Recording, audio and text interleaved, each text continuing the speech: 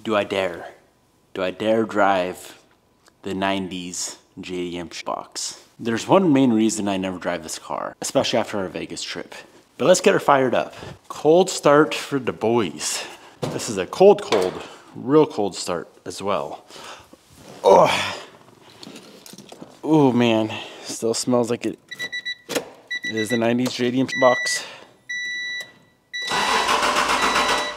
Come on, girl. Ooh. Look at that, no smoke, no nothing.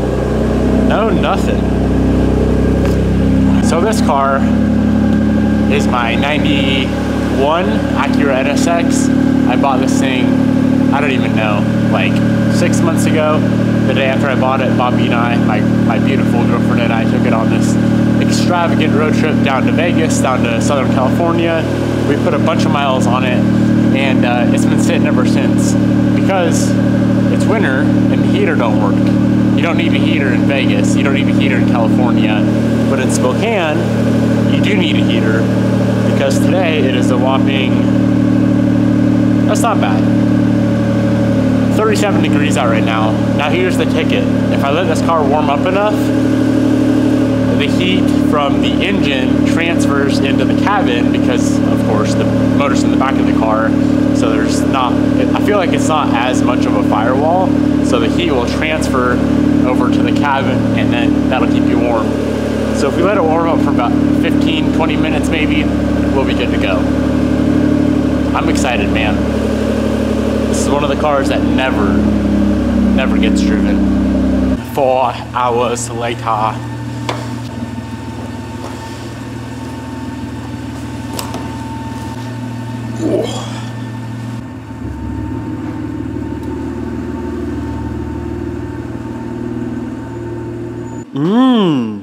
An oil leak. That's new.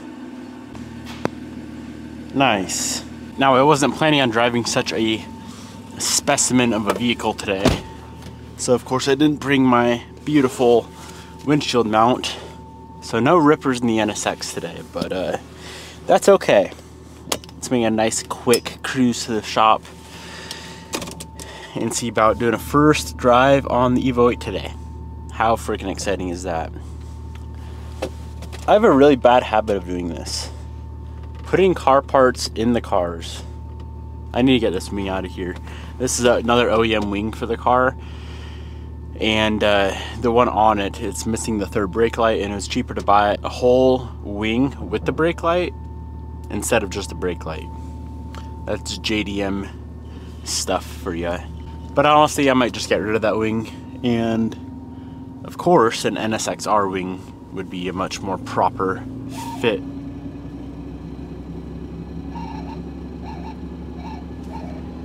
Hell yeah. Come on, go away.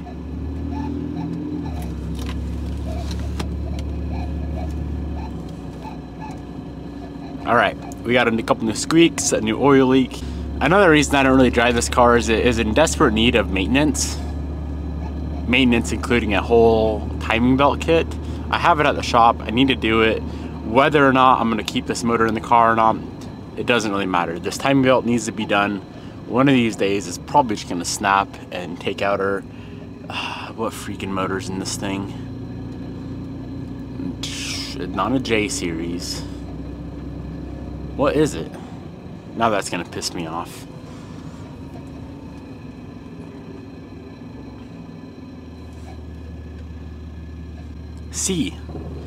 C30 is what's in this guy. So I need to get the car on the lift. The problem with that is I did a touch of research, and it appears the majority of people pull the engine to do the timing belt kit. And if I'm gonna pull the motor, I'm not so sure I want to put the C30 back in it. And the automatic back in it as well. Who knows? Who freaking knows, man? Too many projects, not enough time, not enough money, not enough patience. Just a whole lot of ideas. That's what my life is right now. Anti-lock brake light just came on. Heck yes. And the red light on the bottom of the cluster, that is for the missing third brake light. Now that right there, my friends, that is some, I definitely have lotion all over my face. That is some technology. Cars nowadays don't even tell you what light is missing, but this one does. Do I dare do a pull for the boys? Won't even get out of its own way.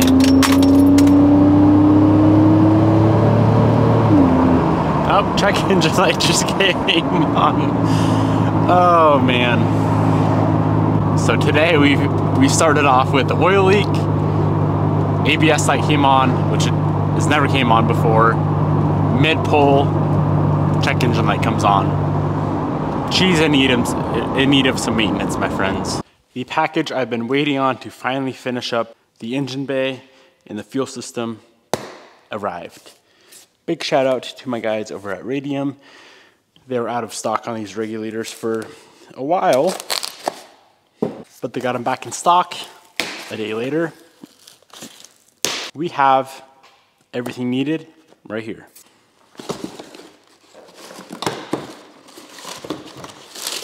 So this is the regulator. Very excited for this. This is called a DMR, or a direct mount regulator. And from what I understand, Radium is the only company that offers a direct mount regulator.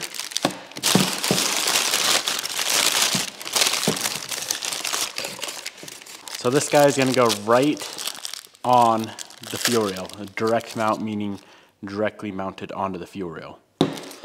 So let's see what we need here. This side is going to go to the rail, and then it's going to go regulator, and then out the bottom is going to be the return line. And check this out, how you adjust the fuel pressure is this nice little dial right here. How handy is this? Okay, so the regulator is completely set up, ready to be installed. All fittings are on the regulator. Now everything is labeled.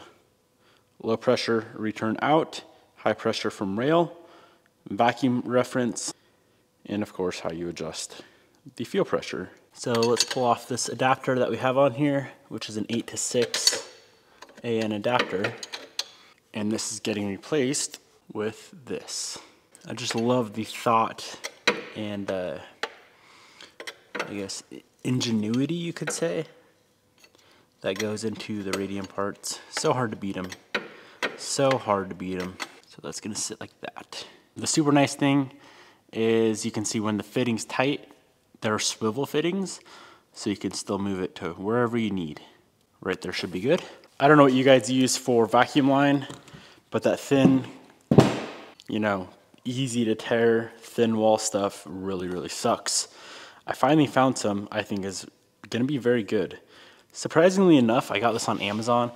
Whole roll of 1/4 inch, 10 feet, $10. So it's $1 a foot, and it's super thick. And it's made by a company called Evil Energy. I've tried their AN fittings before. Haven't really had the best luck, but this stuff, man, this stuff seems like it's gonna be the ticket.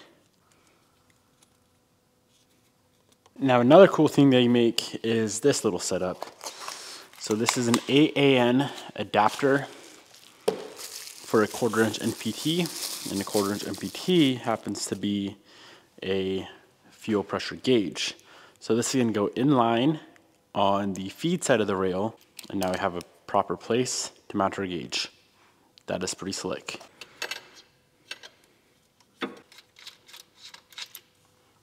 So here's the final setup with all of the Radium parts. We have the Radium adapter line kit going into the gauge, Radium rail, comes out the other side into the direct mount regulator, and then back to the line down there. The bay is 99% complete. The only thing missing are the valve cover and hoses, and we just need one more adapter for the driver's side. Well, let's fire this thing up, dial back our fuel pressure. Before it was like at 60 PSI, which is way too high. So dial that back. That should clean up some AFRs, and yeah, go from there.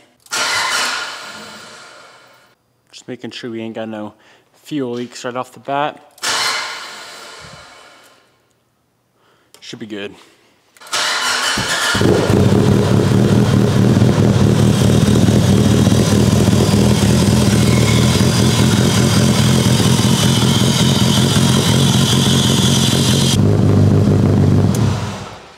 This thing is ready to go on its first drive.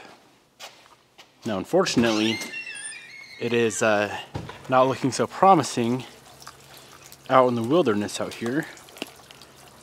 It's raining pretty good.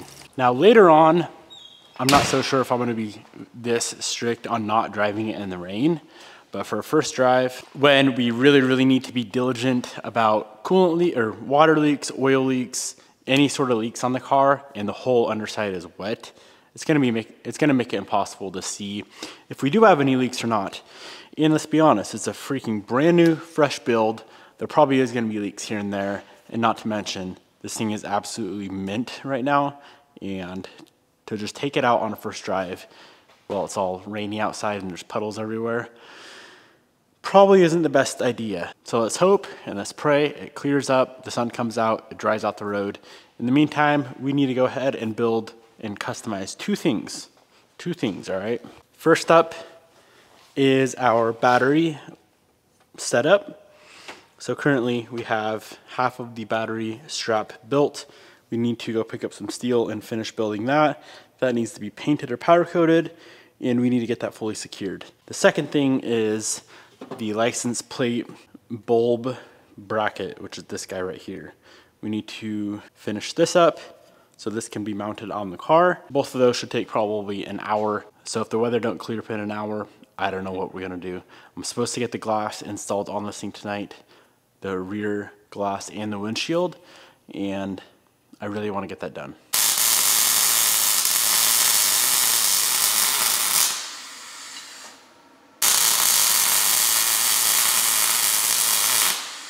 So my pretty snazzy battery holder, battery tie down, battery bracket is all finished up.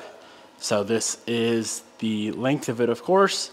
This will prevent it from sliding forward or back.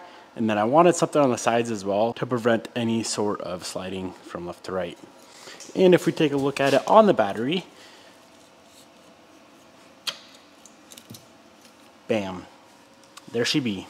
Okay, up next is our little license plate bulb holder. First up, we need 2 pieces of straight steel to go from here to here, create a little backing for the plate. So let's say 4 3/4.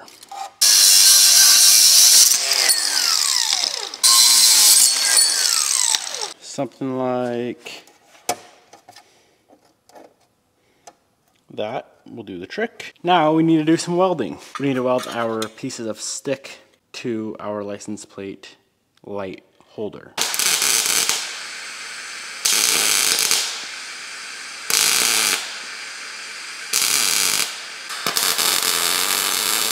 And now here's what we can do.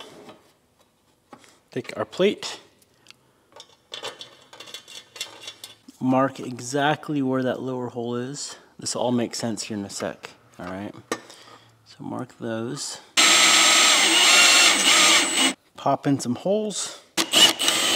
Both the battery tie down and our license plate bulb holder, both are finished up. Just gave them a quick sandblast. Let's get them powder coated and we can get them on the car. You guys wanna know the secret in the ticket to life and to not very good fab work? Splatter black powder coat. Hides all your imperfections. You see what I mean when I say splatter black hides all the imperfections? It looks like I went on the internet and bought this from like a very high-end reputable company. Highly recommend. Now, let's use it. And finally, get our battery done. So the battery is gonna sit like that. This guy is gonna sit like that. And the cool part about this whole thing is this sits below where the wood is gonna sit, which is pretty sweet. So it truly will be hidden and you will not be able to tell that there's a battery back here, which was the end goal. Now the not fun part, we need to drill and riv nut our floor pan. So I have this long nose marker, marking it right in the center of our holes. Okay, I'm gonna start off with a relatively small drill bit. Drill a pilot hole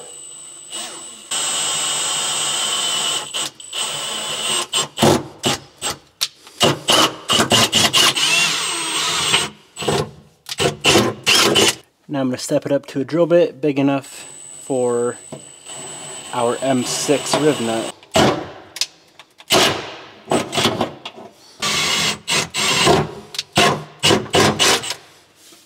Now let's toss our riv nuts into the pan.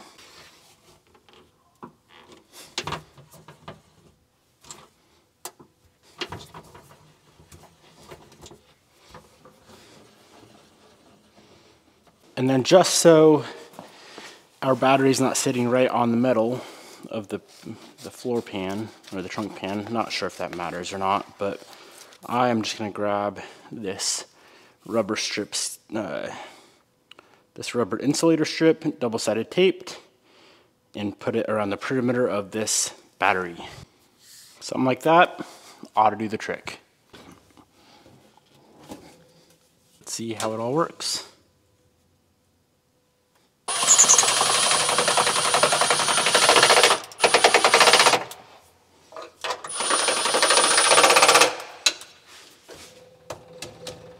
Well, if that falls off, the whole freaking trunk pan's coming out.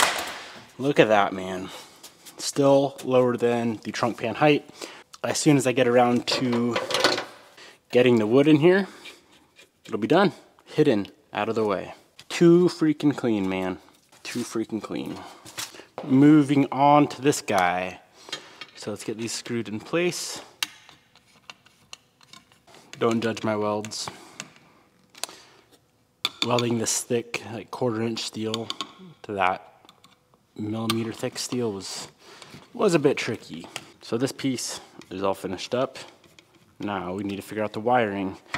Being that factory Evo 8 has the side markers on the rear bumper, which are ugly. We don't want those. We need to start cutting some of this wiring off and clean up this harness. Let's see here, boys. What do we got to do? So we don't need this.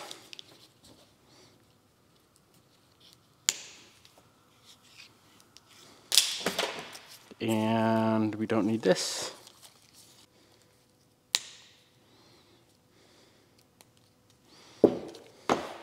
Give her a quick little wipe down. Tape off the wiring that we cut, so it's not just chilling, exposed. We don't want that.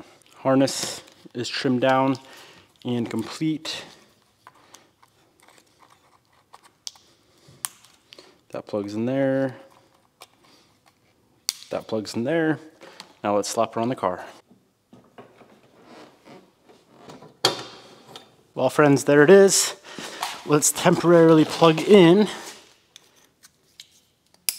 turn on the lights, and make sure our wiring harness still works good. Looks like only one of our bulbs is working, but then again, it's just a stock bummy OEM bulb and it needs to be replaced with some LEDs.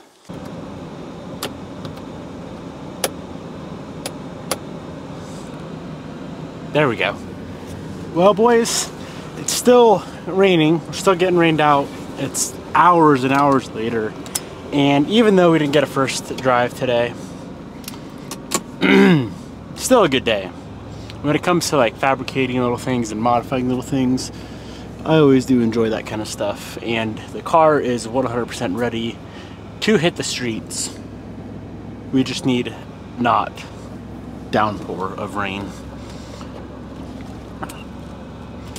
Appointment for the glass got moved to tomorrow. So whether or not it rains, it doesn't really matter. Worst case scenario, I'm gonna drive the truck and I'll toss the Evo in the enclosed trailer it to the glass shop, which is probably what I should do anyway. I don't think it's all that legal to drive with no windshield. Maybe it is, I don't really know. Maybe if I put some goggles on or something, we'd be in the clear.